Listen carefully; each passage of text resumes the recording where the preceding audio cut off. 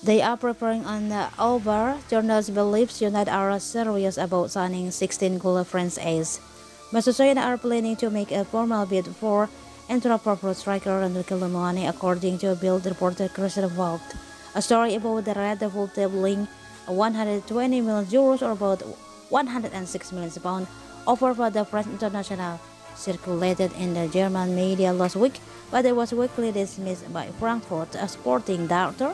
However, Frank insists the deal is still in the works. It's no longer realistic for Frankfurt to keep Randall Colomwani for 1 year more.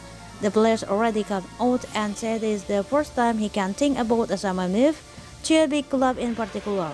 So you see, Frankfurt is losing a lot of quality, and this could be the reason why Oliver Glasner is considering leaving.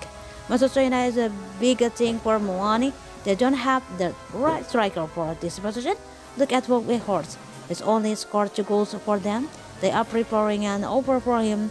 He knows that, and if you have United in your head, it's hard to concrete on Frankfurt. As Frank mentioned, Moani has spoken out recently to say that he would consider a summer move, but his transfer fee looks to be massively inflated. The 24-year-old arrived from Nantes on a free transfer last year, and he scored 16 goals in all competition for Frankfurt this season. Even so, he has only been a standout performer for a short period of time.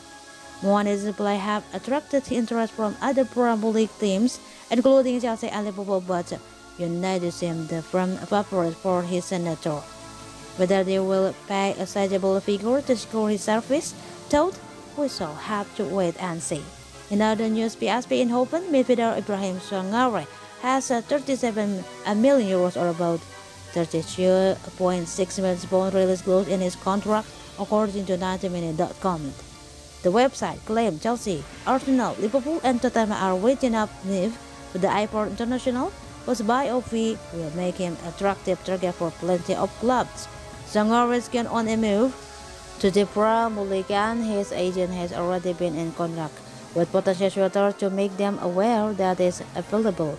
Chelsea are expected to be in the market for another midfielder this summer, even though they broke their transfer record to record Enzo Fernandez pretty recently.